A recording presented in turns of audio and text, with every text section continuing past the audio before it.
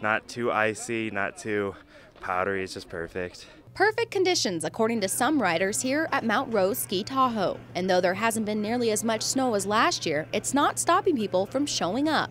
This has been a great weekend. It's far exceeded our expectations of the turnout, the crowds, people having so much fun here. Their numbers are up this weekend compared to last year's President's Day. With a few inches of snow last week and a small trace this morning, Mount Rose has been able to open up about 90% of their terrain.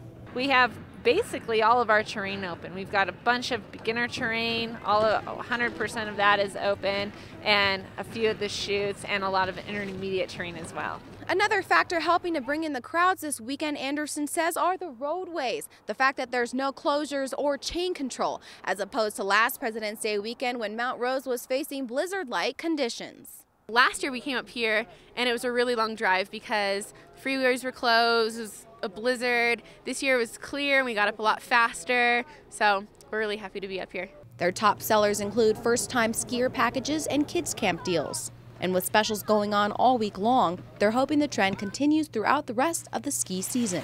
Reporting from Mount Rose, Shannon Moore, Fox 11 News.